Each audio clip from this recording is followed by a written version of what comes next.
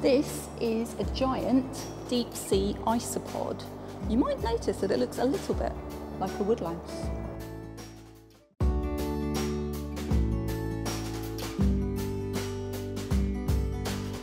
It's actually from the Gulf of Mexico, and it was recovered at a depth of about 1,000 metres, so quite far down.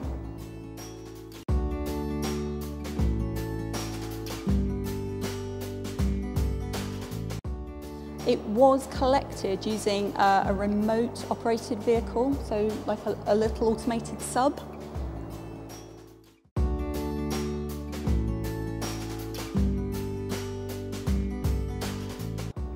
If we didn't keep it in a jar, it wouldn't last very long. I think you probably know how long fish would last if you just left it out, if it wasn't in a fridge or a freezer. But keeping it in a jar like this can actually keep it for a lot longer. The liquid is alcohol. It's a high percentage of alcohol, not the kind of thing that you would ever want to drink though.